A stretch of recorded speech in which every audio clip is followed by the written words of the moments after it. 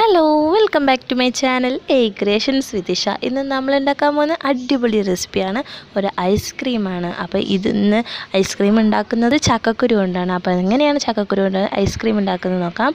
അടിപൊളി ടേസ്റ്റിയാണ് കേട്ടോ. അപ്പോൾ അതെങ്ങനെ ഉണ്ടാക്കുന്നത് നോക്കാം. അതിന് മുൻപ് നിങ്ങൾ ആരെങ്കിലും എൻ്റെ ചാനൽ ആദ്യമായിട്ടാണ് കാണുന്നതെങ്കിൽ സബ്സ്ക്രൈബ് ചെയ്യാൻ മറക്കരുത് കേട്ടോ.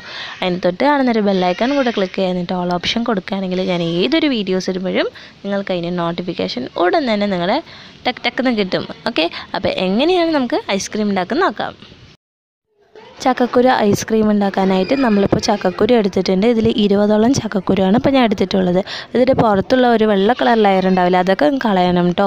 കളഞ്ഞ് ബ്രൗൺ കളർ ലെയർ ഒട്ടും കളയരുത്. ബ്രൗൺ കളർ ലെയർ നമുക്ക് ആവശ്യമാണ്. അപ്പോൾ അത് ബ്രൗൺ കളർ ലെയർ കളയാതെ നമ്മൾ ചക്കക്കുരു വൃത്തിയാക്കി വെക്കണം. വൃത്തിയാക്കിയതിന് ശേഷം നമ്മളിപ്പോൾ ഇത് വേവിച്ചെടുക്കാൻ പോകണം. അതിന് വേണ്ടിയിട്ട് ഒരു കുക്കർ വെച്ചു. കുക്കറിലോട്ട് നമ്മൾ കഴുകി വൃത്തിയാക്കി വെച്ചിരിക്കുന്ന ചക്കക്കുരു ഇട്ടു. ഇനി ഇതിന് നമ്മൾ ആവശ്യത്തിനുള്ള വെള്ളം ഒഴിച്ച് കൊടുക്കണം. ഏകദേശം ഒരു 1.5-2 കപ്പോളമുള്ള വെള്ളം ഒഴിച്ച് കൊടുക്കുക. എന്നിട്ടൊരു 10 വിസിലെങ്കിലും ഇട്ട ശേഷം നല്ലപോലെ വിസിലടിക്കണം. അതിന് ശേഷം നല്ലപോലെ വേവിച്ചെടുക്കണം. ഒന്ന് ഉടഞ്ഞ് കിട്ടണം. ഇപ്പോൾ ഉടഞ്ഞെടുത്തിട്ടുണ്ട്. ഇപ്പോൾ ചക്കക്കുരു നല്ലപോലെ കിട്ടി. ഞാനിപ്പോൾ പഞ്ചസാര എടുത്തിട്ടുണ്ട്. 1 കപ്പ് പഞ്ചസാര ഞാൻ എടുത്തിരിക്കുന്നത്. മധുരം കൂടുതൽ വേണമെങ്കിൽ കൂടുതലെടുക്കാം, കുറയ്ക്കണമെങ്കിൽ കുറയ്ക്കാം. ഇപ്പോൾ 1 ടീസ്പൂൺ വാനില എസൻസ് എടുത്തു. പിന്നെ 1 ലിറ്ററിലോളം ഞാൻ പാലെടുത്തിട്ടുണ്ട്. 1/2 ലിറ്റർ പാലാണ് നമ്മൾ ടോട്ടലായിട്ട് യൂസ് ചെയ്യുന്നത്. ഇനി നമ്മൾ ഉടച്ച് വെച്ചിരിക്കുന്ന ഈ ഒരു നല്ലപോലെ വേവിച്ച ഈ ചക്കക്കുരു നമ്മൾ ചെറിയ മിക്സർ ജാറിലേക്ക് ഇടുക. അതിന് ശേഷം നല്ലപോലെ പേസ്റ്റ് പോലെ നമുക്കൊന്ന് അരച്ചെടുക്കേണ്ടത് അത്യാവശ്യമാണ്. ഇതിൽ ചെറിയ തരികളൊന്നും പാടില്ല കേട്ടോ. നമ്മൾ അരച്ചെടുക്കുമ്പോൾ നല്ല പേസ്റ്റ് പോലെ നമുക്ക് അരച്ച് കിട്ടണം. അപ്പോൾ അതിന് വേണ്ടിയിട്ട് നിങ്ങൾ ചെറിയ മിക്സിയുടെ ജാർ തന്നെ യൂസ് ചെയ്യുക, എങ്കിൽ മാത്രമേ നല്ല പേസ്റ്റ് പോലെ കിട്ടത്തുള്ളൂ. അപ്പോൾ ചെറിയൊരു മിക്സിയുടെ ജാറിലിട്ട് ഞാൻ ഇതിപ്പോൾ പേസ്റ്റ് പോലെ അരച്ചെടുക്കാൻ പോവുകയാണ്.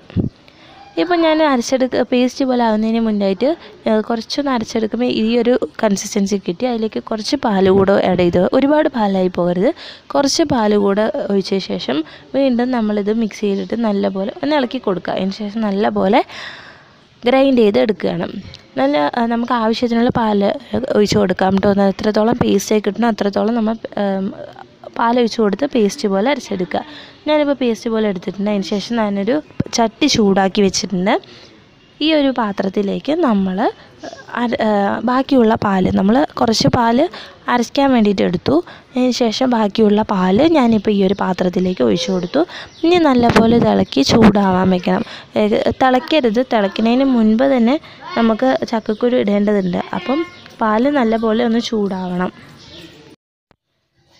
ഇപ്പോൾ പാൽ ഏകദേശം തിളച്ച് വരാറായിട്ടുണ്ട്. ഇപ്പം ഈ ഒരു സ്റ്റേജ് ആകുമ്പോൾ ഞാനിതിലേക്ക് നമ്മൾ അരച്ച് വെച്ചിരിക്കുന്ന ചക്കക്കുരു പേസ്റ്റ് ഇല്ലേ, ഇതാണിപ്പോൾ ഇതിലേക്ക് ഇട്ട് കൊടുക്കുന്നത്. ഇതിട്ട് കൊടുത്ത ശേഷം നല്ലപോലെ ഇളക്കണം കേട്ടോ. ഒരു തിക്കായിട്ടുള്ളൊരു ഇങ്ങനെ ഒട്ടിപ്പിടിക്കുന്നത് പോലുള്ളൊരു കൺസിസ്റ്റൻസി ആയിരിക്കും ഈ ഒരു ചക്കക്കുരു പേസ്റ്റിനുള്ളത്. അതുകൊണ്ട് തന്നെ നമ്മുടെ പാലിലിട്ട് നമ്മൾ ഇളക്കുമ്പോൾ കുറച്ച് കട്ടയൊക്കെ ഉണ്ടാവും ഫസ്റ്റൊക്കെ ഇടുമ്പോൾ കേട്ടോ. അതൊന്നും കുഴപ്പമില്ല, എങ്കിലും നല്ലപോലെ ഇളക്കണം. കുറേ നേരം ഇളക്കി ഇതൊന്ന് കുറുകാൻ വെക്കണം. അപ്പോൾ ഇത് കണ്ടില്ലേ, ഇപ്പോൾ കട്ടയായിട്ടൊക്കെ ഉണ്ടാകുന്നത്, അത് ഈ കട്ടയൊന്ന് ഉടഞ്ഞ് വരണം. അതിന് നമ്മൾ കുറച്ച് സമയം എടുക്കും കേട്ടോ. ഒരു 5-10 മിനിറ്റൊക്കെ ഇരുന്ന് ഇളക്കണം. നമ്മൾ നല്ലപോലെ ഒന്ന് ഇളക്കി കൊടുക്കണം.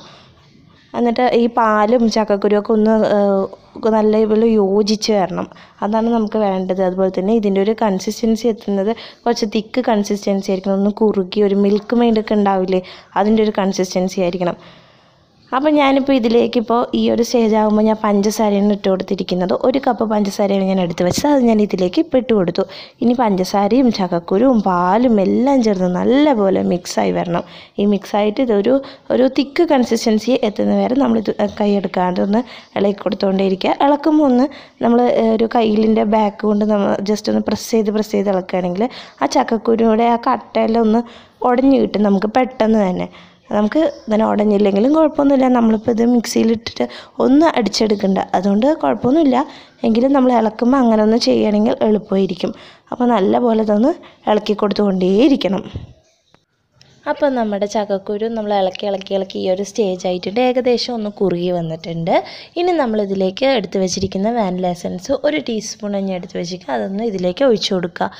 ഇത് വാനില ഒരു ടേസ്റ്റ് വരാൻ വേണ്ടിയിട്ടാണ്. നിങ്ങൾക്കിപ്പോൾ വേണ്ടെങ്കിൽ ചക്കക്കുരുയുടെ മണം തന്നെ മതിയെങ്കിൽ നിങ്ങൾക്ക് വാനില എസൻസ് ചേർക്കേണ്ട ആവശ്യമില്ല. അപ്പോൾ ഞാൻ വാനില എസൻസ് ചേർത്തിട്ടുണ്ട് കേട്ടോ. ഈ ഒരു നമ്മളൊരു മിൽക്ക് മെയ്ഡിൻ്റെ കൺസിസ്റ്റൻസി ആയ ശേഷം ഫ്ലെയിം ഓഫ് ചെയ്ത ശേഷം നമ്മൾ നല്ലപോലെ തണുക്കാൻ വെക്കണം. നല്ലപോലെ ആറിയ ശേഷം നമ്മളൊരു ജ്യൂസറിലിട്ടിട്ട് നമ്മളൊന്ന് നല്ലപോലെ ഒന്ന് അടിച്ചെടുക്കണം. നല്ലപോലെ അടിച്ചെടുത്തു കഴിഞ്ഞു. ഇനി നമ്മൾ ഏതൊരു പാത്രത്തിലേക്കാണ് നമ്മൾ ഈ ഐസ്ക്രീം സെറ്റ് ചെയ്യാൻ പോകുന്നത്, ആ പാത്രത്തിലേക്ക് നമ്മൾ ഈ ഒരു ഐസ്ക്രീമിൻ്റെ മിക്സ്ചർ നമ്മൾ ഇതിലേക്ക് ഒഴിച്ചു കൊടുക്കുക. ഒഴിച്ചു കൊടുത്ത ശേഷം നമ്മൾ ഇതൊന്ന് എയർ ബബിൾസ് ഒന്നും കിടക്കാതിരിക്കാൻ വേണ്ടിയിട്ട് ജസ്റ്റ് ഒന്ന് ഇങ്ങനെ ടാപ്പ് ചെയ്ത് കൊടുക്കുക. ടാപ്പ് ചെയ്ത ശേഷം നമ്മൾ ഇതിൻ്റെ പുറത്തായിട്ട് നമ്മളൊരു പ്ലാസ്റ്റിക് കവറ് വെച്ച ശേഷം, അത് എന്തിനാണ് വെക്കുന്നത് വെച്ചാൽ നമ്മുടെ എയർ തീരെ കിടക്കാതിരിക്കാനും വെള്ളമൊന്നും വീഴാതിരിക്കാനും വേണ്ടിയിട്ടാണ്. എന്നിട്ട് നല്ലപോലെ എയർ ടൈറ്റ് കണ്ടെയ്നറിലായിട്ട് ഒന്ന് ടൈറ്റ് ചെയ്തൊന്ന് അടച്ച് വയ്ക്കുക. അടച്ച് വെച്ച ശേഷം നമ്മളിത് ഫ്രിഡ്ജിലോട്ട് വെക്കാൻ പോകുന്നതാണ്. ഏകദേശം നമ്മുടെ ലാസ്റ്റ് സ്റ്റെപ്പാണ് ഇത് കേട്ടോ. ലാസ്റ്റ് സ്റ്റെപ്പ് പറഞ്ഞാൽ ഏകദേശം ഫുള്ളല്ല. ഇനി നമ്മളിത് നല്ലപോലെ ക്ലോസ് ചെയ്ത ശേഷം ഫ്രിഡ്ജിൻ്റെ നോർമലായിട്ടുള്ള സ്റ്റാൻഡിലേക്ക്, ഫ്രീസറിലല്ല സ്റ്റാൻഡിലേക്ക് 1 മണിക്കൂർ നേരത്തേക്ക് വെക്കുന്നത്. വേണമെങ്കിൽ നിങ്ങൾക്ക് 2 മണിക്കൂർ നേരത്തേക്കും വെക്കാം. ഞാൻ 1 മണിക്കൂറിലാണ് വെച്ച്. ഇനി അതിൻ്റെ ഫ്രിഡ്ജിൻ്റെ ടെമ്പറേച്ചർ ഒന്ന് കൂട്ടിയിട്ടാണ് വെച്ചിരിക്കുന്നത് കേട്ടോ. പിന്നെ എന്താ 1 മണിക്കൂറിന് ശേഷം ഞാനിതൊന്ന് എടുത്തു. എന്നിട്ട് ഓപ്പൺ ചെയ്യുകയാണ്. ഓപ്പൺ ചെയ്ത ശേഷം നിങ്ങൾക്ക് വേണമെങ്കിൽ ഇപ്പോൾ 2 മണിക്കൂറാണ് വെക്കണമെങ്കിൽ അത് കുറച്ചുകൂടെ നല്ലതായിരിക്കും. എന്നിട്ട് ഇപ്പോൾ ഞാൻ എടുത്ത ശേഷം നമ്മളിപ്പോൾ ഇത് ഒരു ജ്യൂസറിലേക്കിട്ട് വീണ്ടും ഇതൊന്ന് നല്ലപോലെ ഒന്ന് അടിച്ചെടുക്കാൻ പോവുകയാണ്. ഇതിപ്പോൾ ഞാൻ ഈ ഒരു പ്രോസസ്സ് ഞാൻ ഒരു തവണ മാത്രമാണ് ചെയ്യുന്നത്. ഫ്രിഡ്ജിൽ വെച്ചിട്ട് ഞാൻ അടിക്കുന്നത്.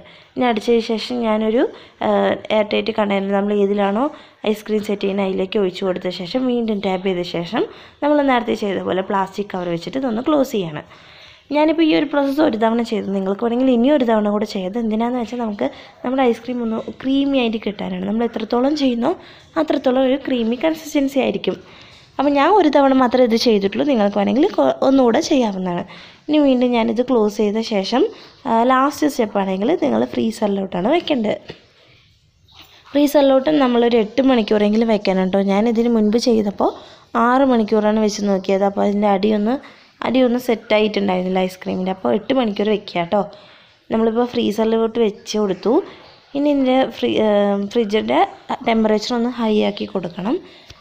അതിന് ശേഷം നമ്മൾ 8 മണിക്കൂർ കഴിഞ്ഞ് നമ്മൾ ഈ ഒരു ഐസ്ക്രീം എടുത്ത് നോക്കാം. 8 മണിക്കൂർ കഴിഞ്ഞിട്ടുണ്ട് കേട്ടോ. ഇനി ഞാൻ ഇതൊന്ന് ഓപ്പൺ ചെയ്ത് കാണിച്ചു തരാം. നമ്മുടെ ഐസ്ക്രീമൊക്കെ ഒന്ന് സെറ്റായി കിട്ടിയിട്ടുണ്ട്. നല്ല തണുപ്പുള്ള ഐസ്ക്രീം. ഒന്ന് തണുപ്പ് ആറാൻ വെക്കണം കേട്ടോ. എന്നാൽ മാത്രമേ നമുക്ക് കറക്റ്റായിട്ട് കിട്ടുള്ളൂ. അപ്പോൾ നമ്മുടെ നല്ലപോലെ സെറ്റായിട്ടുണ്ടെങ്കിൽ നമുക്കിത് സ്കൂപ്പ് ചെയ്തിട്ട് നമുക്ക് സെർവ് ചെയ്യാവുന്നതാണ്. ടേസ്റ്റി ആയിട്ടുള്ള ഐസ്ക്രീമാണ്. തീർച്ചയായിട്ടും ട്രൈ ചെയ്ത് നോക്കണം കേട്ടോ. എല്ലാവർക്കും എന്തായാലും ഇഷ്ടമാവും. ചക്കക്കുരു ഐസ്ക്രീം ഒരു വെറൈറ്റി തന്നെയാണ്. അപ്പോൾ എന്തായാലും ഒന്ന് ട്രൈ ചെയ്യണം. ചക്ക ഐസ്ക്രീം ഞാൻ കഴിച്ചിട്ടുണ്ട്. ചക്കക്കുരു ആദ്യമായിട്ടാണ് ഞാൻ കഴിക്കുന്നത്, സ്വയം ഉണ്ടാക്കിയിട്ട് വീട്ടിൽ തന്നെ. അപ്പോൾ നിങ്ങൾ എന്തായാലും ട്രൈ ചെയ്ത് നോക്കണം. അപ്പം നമ്മുടെ ഐസ്ക്രീമൊക്കെ സ്കൂപ്പ് ചെയ്ത് ഞാനൊരു പാത്രത്തിലാട്ടാക്കിയിട്ടുണ്ട്.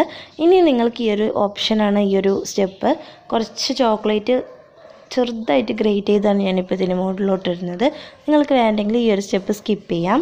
നല്ല ടേസ്റ്റാണ് കേട്ടോ ചോക്ലേറ്റ് ഇതിന് മുകളിൽ ഇട്ടിടുമ്പോൾ. ആ ചോക്ലേറ്റിൻ്റെ കളറും ഏകദേശം നമുക്ക് നമ്മുടെ ഐസ്ക്രീമിലോട്ട് കിട്ടിയിട്ടുണ്ട്. അപ്പോൾ വളരെ ടേസ്റ്റി ആയിട്ടുള്ള ഈ ഒരു ഐസ്ക്രീം തീർച്ചയായിട്ടും നിങ്ങൾ ട്രൈ ചെയ്ത് നോക്കണം. എന്നിട്ട് കമൻറ്റ് ബോക്സിൽ കമൻറ്റ് ചെയ്യണം കേട്ടോ. മെയിൽ ID ഞാൻ കൊടുത്തിട്ടുണ്ട്, മെയിൽ ചെയ്യാവുന്നതാണ്. അപ്പോൾ ഈ ഒരു റെസിപ്പി ഇഷ്ടമായാൽ ലൈക്ക് ചെയ്യാൻ മറക്കരുത്, ഷെയർ ചെയ്യാൻ മറക്കരുത്. കൂടുതൽ വീഡിയോസിനായിട്ട് സബ്സ്ക്രൈബ് ചെയ്യാനും മറക്കരുത്. അപ്പം വീണ്ടും കാണാം. അതുവരേക്കും ടേക്ക് കെയർ. ബൈ.